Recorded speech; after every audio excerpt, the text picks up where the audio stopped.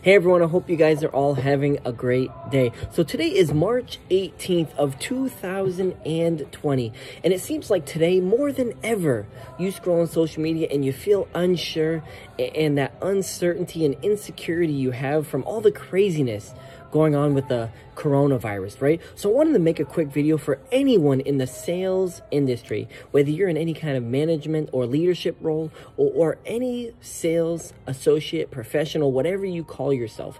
And this video and this message is so important.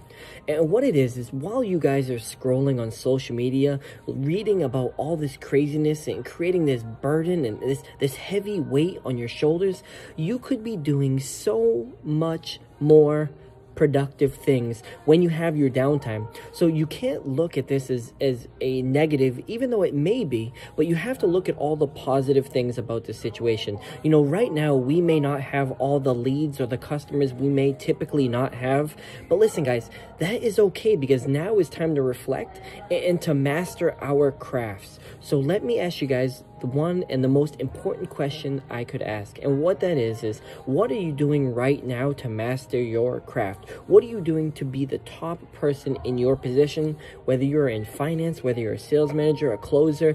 You know, what are you doing? Are you learning new closes? Whether you're in finance or a closer? If you're a sales professional, are you doing product knowledge? You know, are you learning new closes? Are you learning about the psychology of sales? What are you doing to master your craft instead of reading about all the craziness that is going on in the community? I hope you guys all have a great day, and I hope this hits some of you guys hard.